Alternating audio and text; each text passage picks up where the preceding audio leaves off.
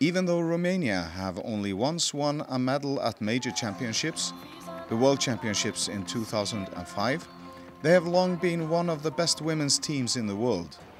After losing to Denmark in the preliminary round, they won their next 3 matches and qualified for the semis with 1 game to spare. Even though they have lost 2 key players to injury, goalkeeper Paula Ungareanu and star player Cristina Vazaru, they are confident and look forward to the match against Sweden, whom they beat by 8 goals shortly before Euro 2010.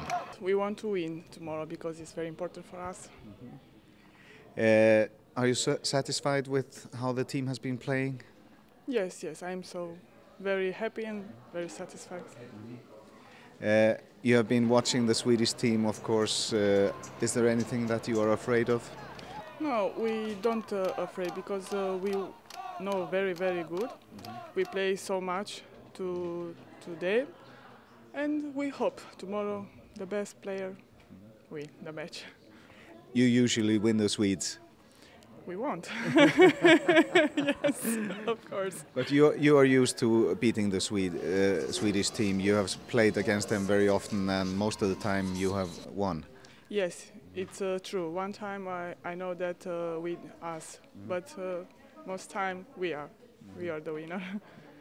And tomorrow I try to do whatever is good for us. Every coach says in big games it's the defense and goalkeeping that wins the match. So you have to be good tomorrow.